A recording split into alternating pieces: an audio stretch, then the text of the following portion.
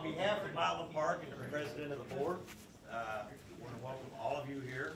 Very, very special day, and very special not only for this area, but for our entire county and state.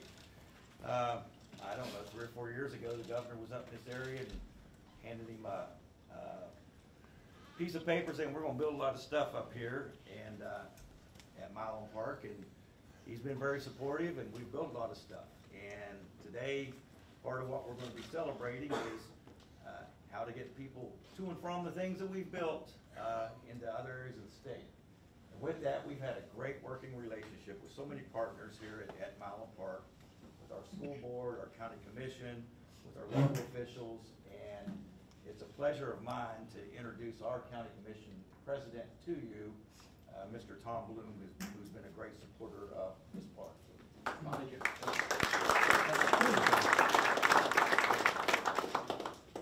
Wow, this is great. On behalf of the Monongalia County Commissioners, we are pleased to have the governor and his staff in Monongalia County. I am thrilled as I look around the room to see so many individuals who are representing our community. We have legislators, we have representatives from the school system, representatives from WVU Athletics, Mylan Park, community leaders, and community representatives. And that's what makes this place so special. Today is a new beginning for Monongalia County and the North Central region. And at this time, I would like to introduce Secretary of Transportation, Mr. Birdway.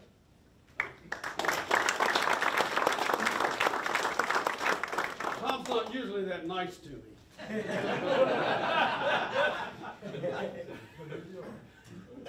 Usually it's, why didn't you fix this?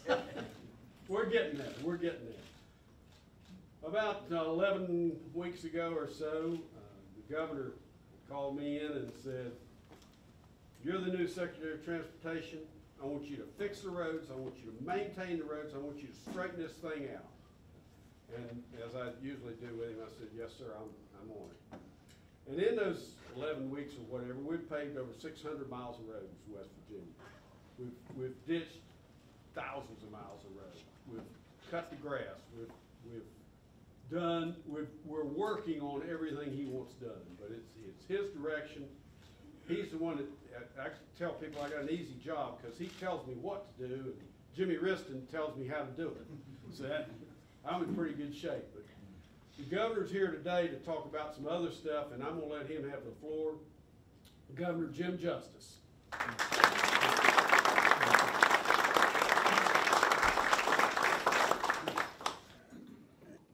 Let me tell you, this is always really easy for me. And this is easy because it's a great day.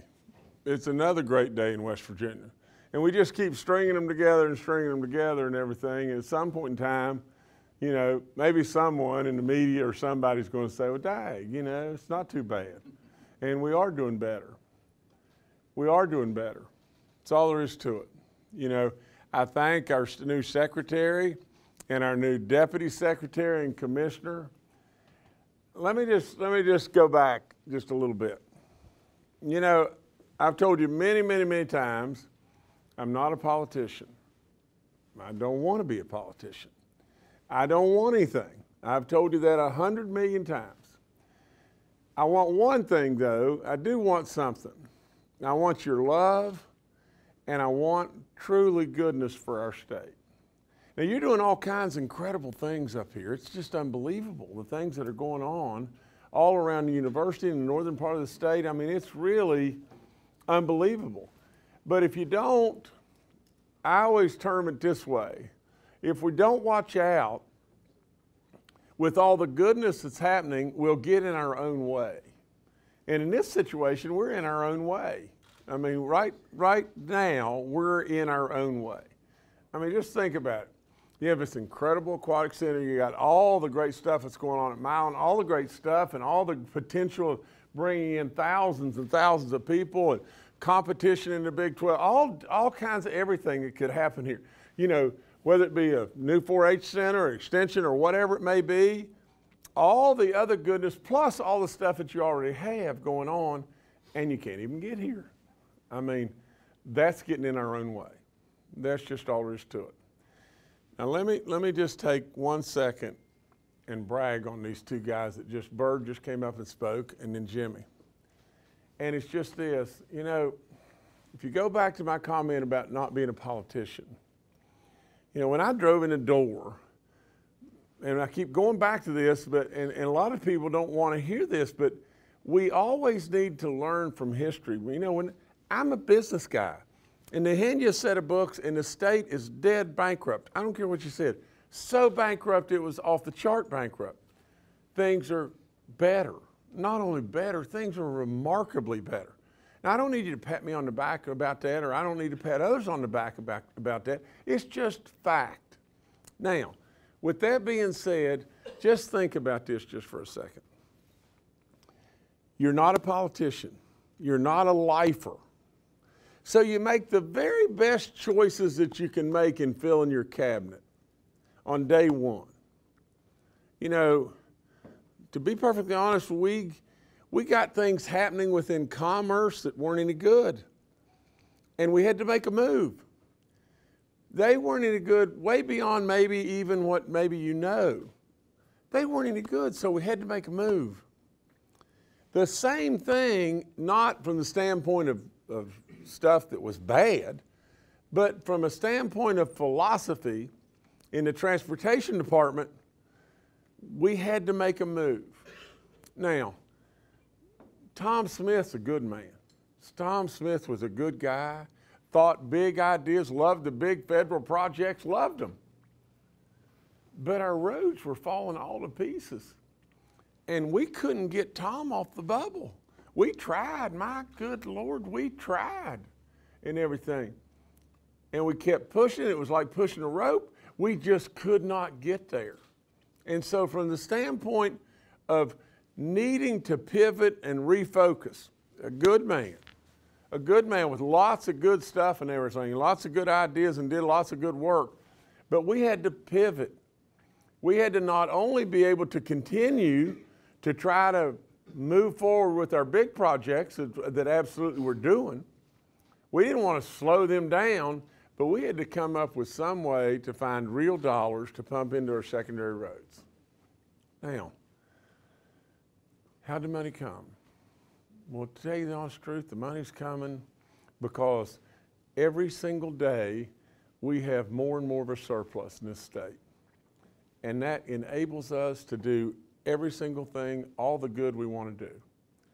So, at the end of the day, whether it be attacking this terrible drug scourge that's just cannibalizing us in any way, or whether it be fixing our roads, or whether it be helping our teachers or our education people or our state employees or state police, whatever it may be, you can't get off first base if you don't build revenues, bring opportunities, and bring jobs. And you see, at the end of the day, the way I look at it, that is my job. That is my sole job. Not sole, but that is my primary job. You see, at the end of the day, I've got to have us in a position to where we are building opportunity and building revenue. And if we do, then all the other stuff just works. Everything else works. Now, these guys know there is no such thing with me as we'll get to that project in 3 months, we'll get to that project in 3 years. That project can't possibly be done for 30 days. There was a stoplight up in the Eastern Panhandle or something like that. And they called, you know, and there's, I don't know what happened exactly, but it was going to cause all kinds of congestion and everything else. And everybody called and said, what are we going to do? What are we going to do? Well, we can't do anything for 30 days. We can't do anything for 6 weeks. For crying out loud, they started calling at 11 o'clock in the morning. We can't do anything for 30 days. He fixed it at 5 o'clock. At 5 o'clock that day, am I right? 5 o'clock that day, we were up and going. Now look, let me tell you, the one thing that I am an impatient rascal. That's all there is to it. I don't believe in the fact that you can't get stuff done, and I don't believe that you can't work within the system to get stuff done. I couldn't be happier. than to celebrate that we're going to pave and bring and widen and put new guardrails up and everything else to where people can come and enjoy this incredible park and bring more and more and more goodness to West Virginia. I congratulate you from the very bottom of my heart, and whether you're, our, senators or delegates or county commissioners, and I thank you for all your unbelievable efforts in every way. You are the winners. Do you realize not just the winners from the standpoint that we've been able to partner together? The county commission, put in $200,000 and the DOT stepping up to the plate, and we're partnering together, and here we go. But you are almost the model in so many ways that we can learn from all across our state. For crying out loud, it's happening here. It's totally happening all over the place right here. And you know what? You mark it down, it's going to get better. It's just going to get better and better and better. And the other thing I'm not going to do, there's no way on the planet, you can't, these roads didn't get this way in 24 hours or a year or two. They got this way because we neglected them forever. Now we can say what we want, and this is not throwing these stones, but past governors did sell a lot of our equipment. They sold our great alls and everything else. They did. I mean, I'm not beating on anybody. And then the governor after that, we had shortfalls, nonstop, cut budget, and before you know it, we had neglect, and compounded, and you had growth, and it compounded, and more trucks, and compounded, and then what do you got? You've got an absolute dog's mess. We're going to fix it. We're going to fix it. It's not easy to fix, and it takes a lot of money. But as long as we keep just pumping out and doing what we're doing, and we keep staying committed to the fact that, if I were to say to you, standard of life, what's the first thing? The first thing is always education. The first thing absolutely is education. People want to go where they're safe, their kids are safe, and the teachers are good, and the facilities are good, and it's all, number one is always education, but number two is always highways. It's always roads. People don't like to go to the convenience store and get their car torn all to pieces going down to the store and back. That's all there is to it. They just don't like it and understand it. I got it. So the net of the whole thing is I congratulate them. I congratulate you guys. I congratulate everyone. You're winners. You're super winners. And it's going to get better. And the last of my last, I'd say, is just this. And I don't want to get into all the specifics and everything because the media will go crazy with me. But let me tell you, you have something that has never, ever in a billion years happened in West Virginia. Now, whether you love him or you hate him, it doesn't really matter to me. You have a governor that is really close and on speed dial with the President of the United States of America. You have a governor that doesn't have to go through 50,000 committees, that can actually talk, and you have a president that wants to please his buddy in West Virginia too. And his buddy absolutely wants nothing but more and more and more goodness for West Virginia, and the president knows that, and the president knows his buddy doesn't want anything for himself. Nothing. It is unique beyond belief. And absolutely, as God gives me breath, we need to take advantage of that situation, because it is so solely unique, and it has never happened before, and it'll never happen again. It'll never ever happen again. And so my ending comment would be just this. I know what's a-coming. I know what's a-coming. And we're nowhere close to the end of the rainbow. We came from bankruptcy to greatness today. But we're the point that I'm trying to make that I want to see happen so badly is we're right on the cusp. We're right on the cusp of really, really knocking it out of the park. You know, we got it knocked out of the park on us the other day in the ball game. But we need to knock it out of the park nonstop on lots and lots and lots of times. We know we're a state that's blessed by incredible goodness and people and seasons and proximity and natural resources and everything. We got all that. We got every bit of that and everything. But we're also a state that's been deprived.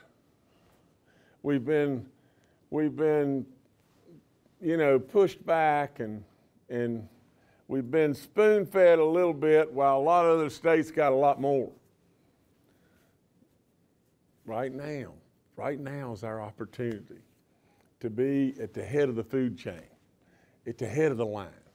Right now is when we go. We've already dug ourselves out of this hole, we got ourselves going. Right now is when we take off. It's getting ready to happen. Better buckle up. It's going to be a heck of a ride, I can tell you that. That's all I got.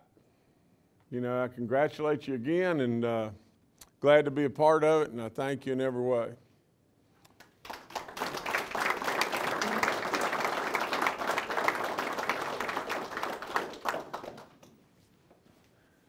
If there's anything I left out or anything you'd like to ask and everything, somebody ask those guys, because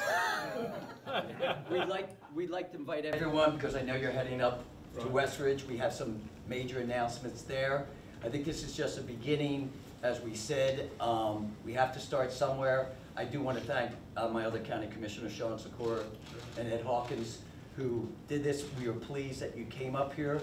They know I will be on them and constantly make sure, but I think this is a community effort and a North Central effort saying that we want our roads moving as quickly as our economic progress. And we couldn't do it without everyone in this room. So we want to thank you and look forward to seeing you at 2 o'clock up at Westridge.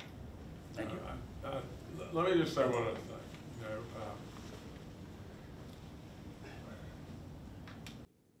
we know we're behind. We know, in all fairness, they know right here in Mon County.